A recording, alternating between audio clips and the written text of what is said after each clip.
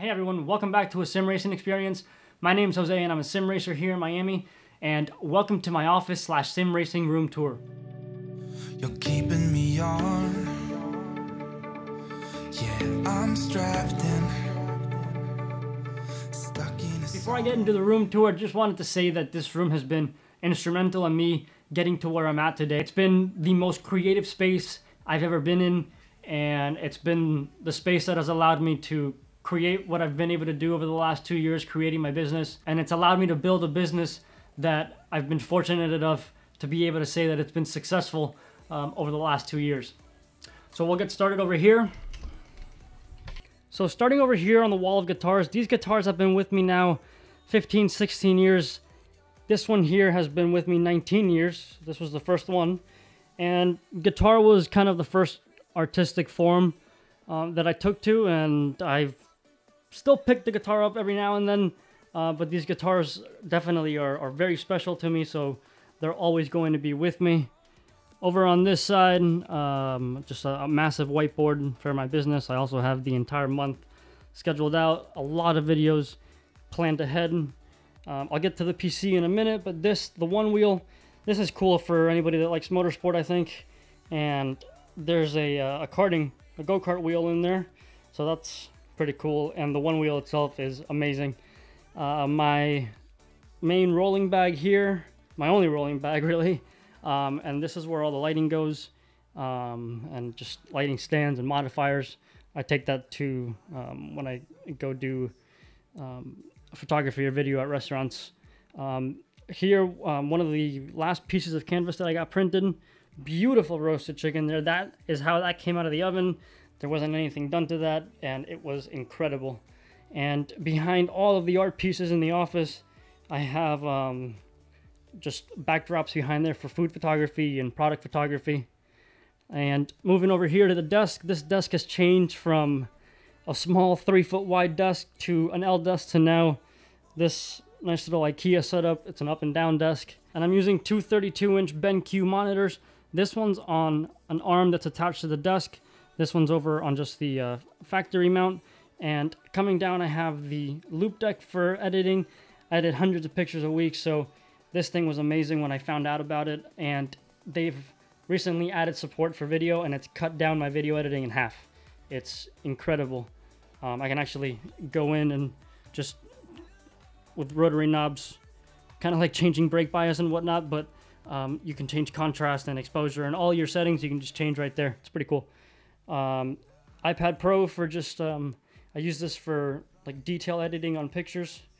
MacBook Pro, I just recently moved over from the iMac over to the MacBook Pro. This thing's great now because I'm able to go see clients a lot more and, you know, do work directly with them. It makes them feel good about it, and it makes them more involved with the project. And at the end of the day, it almost makes it easier being able to do something directly with them, although sometimes that can end to the project taking a little bit longer, but you know, that's okay. They're happy, and that's what keeps us going, is making people happy.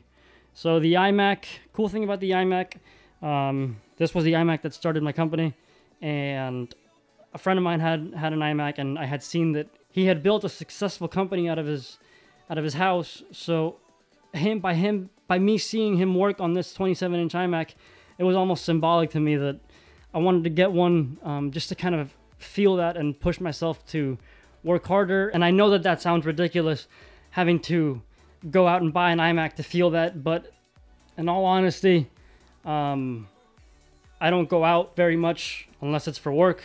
I don't have many friends, so I do spend a lot of time in this room, and you know, I work 24/7, and this is what I chose to do, and you know, this is what I chose to build with and this is what I chose to build with, you know, the success that I've had. I just want to continue to build, and having this room has allowed me to do that. Moving on over here, I just have some extra gear. These are really cool. These obviously don't get used, but I shoot a lot with vintage props, so having these in the shot themselves is very, very cool. And As a matter of fact, let's change the light here. There we go. This light's usually blue when I'm recording and streaming, but it's cool because we can just kind of change the white balance live right there. I've got the Mavic Pro drone that I use a lot for just doing like overhead stuff for restaurants. Lots of boxes for all the gear and stuff. And coming down over here, my backpack where I keep all the cameras when I'm going out to a restaurant shoot or something. And down here, just boxes and boxes just full of stuff. Props. And this is my dad's helmet and my helmet. This one's 25 years old. This one's probably about 27 years old. So these are very, very cool pieces. Coming over here, I'll show you the light right now. So this light, it's the Paul C. Buff Einstein, and it's just running the modeling lamp. It's on the lowest power right now. I do turn it up when it's going to record or stream or something. Behind the rig, I have this just small cart that I picked up. It's got books on it. The cart has been used a lot in photography, just as a backdrop. Looks really cool. The Ronin for stabilizing the camera if I ever need to, which is a huge help.